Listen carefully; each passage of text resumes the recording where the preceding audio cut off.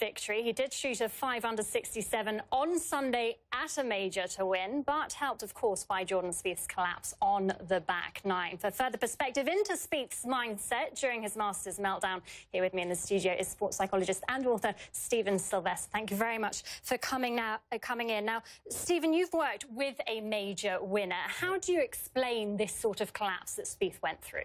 Well, it's as you're approaching the finishing line, you get very, very tense because you start processing the thought about winning whilst also processing the thought about losing. So that win-lose mindset makes you anxious, brings in anxiety, and as a result of that, your fine skills get affected. So that's straightforward. How much is it going to affect him moving forward and his performance? Yeah, I think he's got a good support team around him. I think he's such a magnificent young player. He's already won 2 majors. So I think he will bounce back very well from this with the right support. If you can get away from the selfish endeavour of trying to be that winner and win at all costs and just relax a bit and get back to what he did when he won the first 2 majors, then I think he'll be fine. Easier said than done, though. Easier said than done, but he works hard, he's got a strong work ethic, he's got a strong support structure, a strong family, and I think if he puts it in perspective, he will realise that he's been part of something really big, where the world was captivated by the intrigue. Yeah.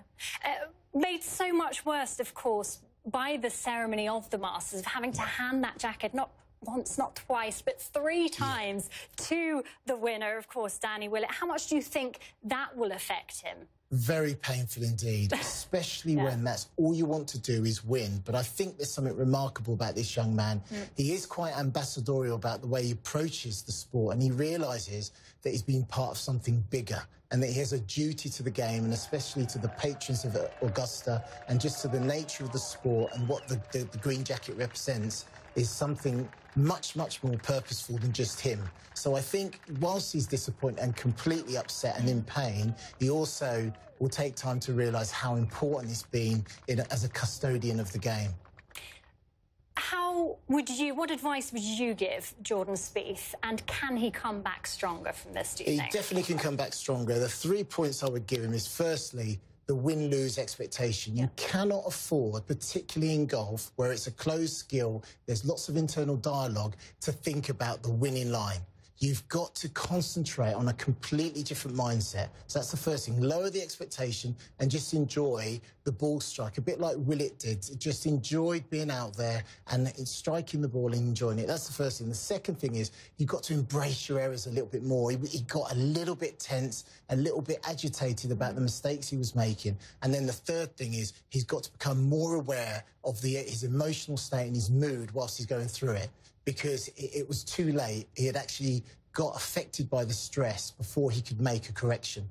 And just quickly, a word about Willett, the champion. How much do you think it helped him playing with fellow countryman and friend Lee Westwood? Massive. I mean, Lee's got all the experience under the world. They would have played lots together. It would have been fantastic for him to be with Lee and just relaxing and feeling like he's playing at his local club course and just enjoying the outing. And actually, he had perspective. He just knew father. And, you know, it just, when you're doing it for more than just yourself, it helps you to be less selfish under stress, and you can enjoy it. He was bouncing up the final fairway. Absolutely. Well, thank you very much for coming in to talk to us, Stephen.